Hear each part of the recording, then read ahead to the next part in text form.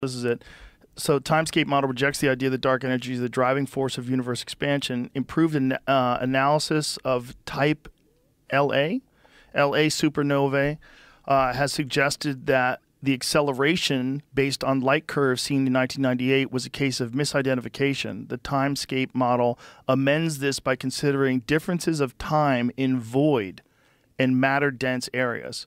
The model suggests that time moves much slower in matter-dense areas, like the Milky Way galaxies, than in voids.